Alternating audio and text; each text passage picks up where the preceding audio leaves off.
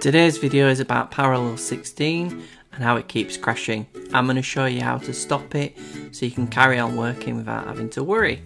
So let's get started. So first I want to show you that we are using parallel 16, and as you may see it is the latest version, and also it is due to renew on the 5th of December. So I wanted to make sure I could find a solution, and I did just that. So let me just show you what happens. So first, if we start up a session here that's been currently suspended, so you may see it'll start up quickly, but that's only because we had it suspended. And normally it'll take a little bit of time depending on the spec of your machine. This is a MacBook Pro 15-inch 2015 model with 16 gig RAM, and it's got all the ports. That's why we still keep this one around.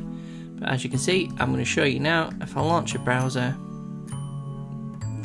now I didn't actually even get time to type anything, but sometimes you get a little bit of time to type something, but it just doesn't ever load, and then it comes to a suspended state. So it'll do this, circle around for a little bit. So once it's finished, we can show you what it does next. What it's actually doing is it's gathering up some data so you can actually send a technical report to Parallels so they can try and look into fixing. Unfortunately, as of today, being the 9th of November, they actually still haven't fixed it. So as you can see here, you can either send it, or if you click the X, it will start up again.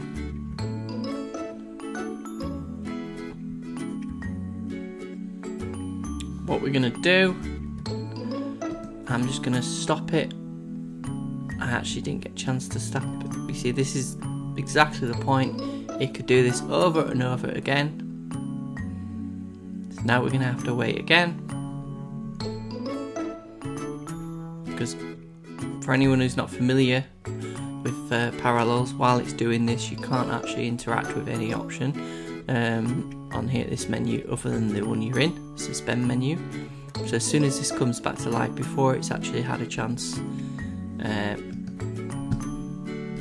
to do anything, we're going to stop it. We do need to be in a state that's working, so we can just stop it there.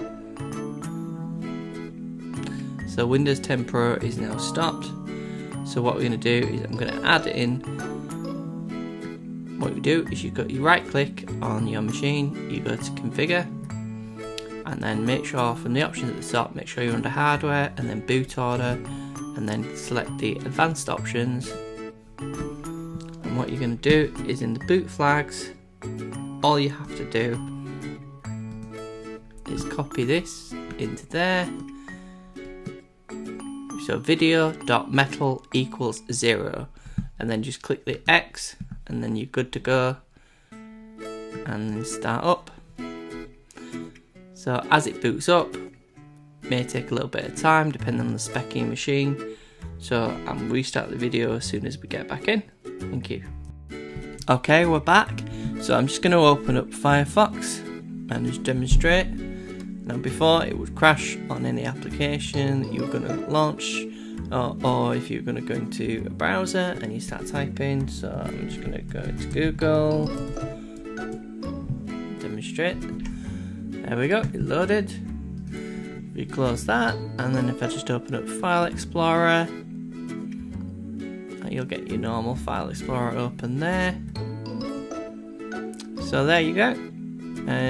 Now we're back to normal, and once you've finished, you can just suspend the virtual machine. So for more videos like that, if you subscribe to our channel, we'll be updating regularly, adding new content. Thank you for your time.